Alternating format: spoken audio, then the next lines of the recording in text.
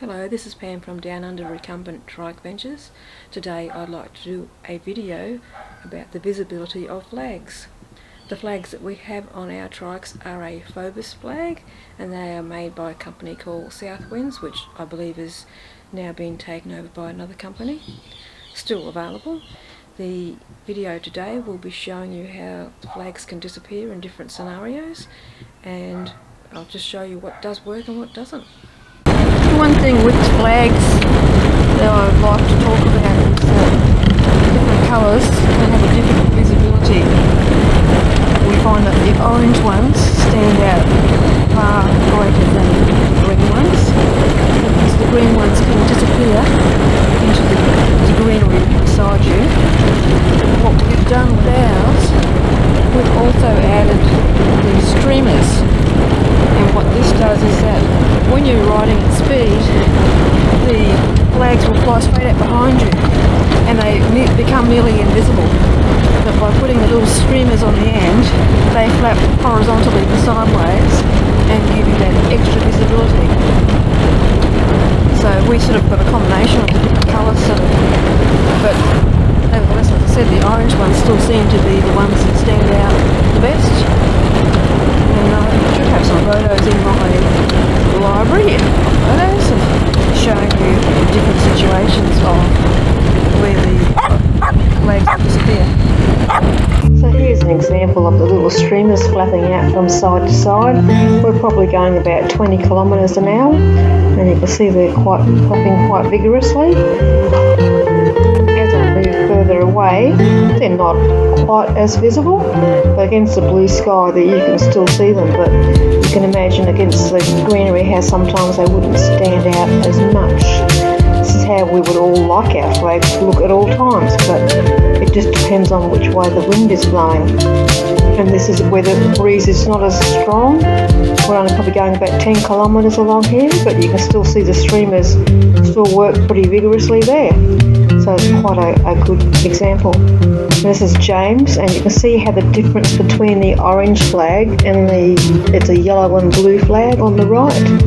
As we come up the street, you'll see that the orange one, you'll still be able to see it, but as he gets further away, the yellow and blue one can disappear into the skyline, like about here.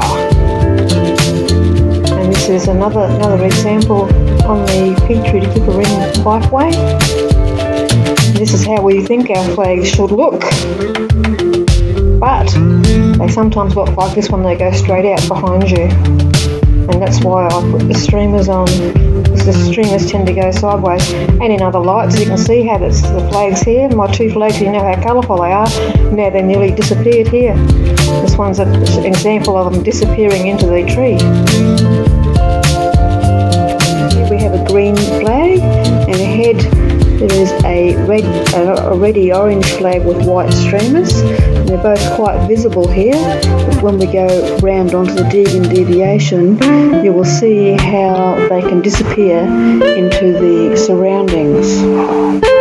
This is why I added both orange and green streamers on the ends of our flags, so that if you couldn't see one colour in the flag, you could see the other. As you can see here, the green flag does disappear into the surroundings.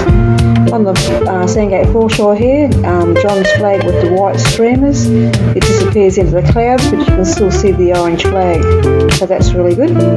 Pauline's got 3 colour flags here. She's got the green, orange and blue, which makes them very versatile for different situations. And as you can see here, they stand out quite well. Very shortly you will see Mike has got his streamers on his Aero. They do tend to fade a little bit in the light, but one good thing that Mike has got is he's got an extra light on the top of his flagpole.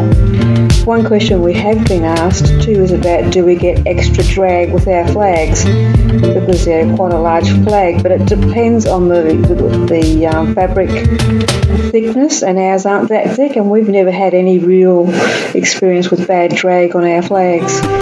There's Pauline's flags again along the waterfront, and Leanne here has made some flags out of kites, which is very, very clever, and she's very colourful and very easy to be seen.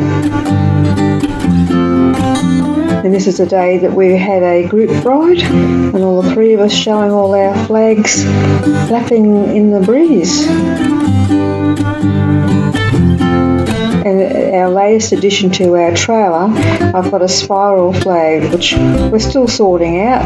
I may actually take one of the orange flags off the trailer to give it a bit more room to move around, but I'm sure it will give Molly's trailer an extra level of visibility. This was a spiral flag's first outing today, and we found we had to get up speeds up to about 20 kilometres before it would start spinning, but it still might be getting hampered by the top flag, so maybe when I remove that it will spin a little bit freer. But it looks really good when it starts spinning.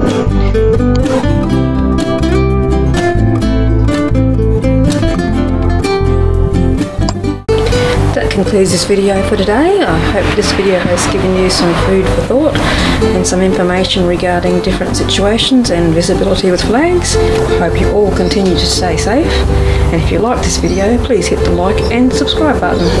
Thank you for watching.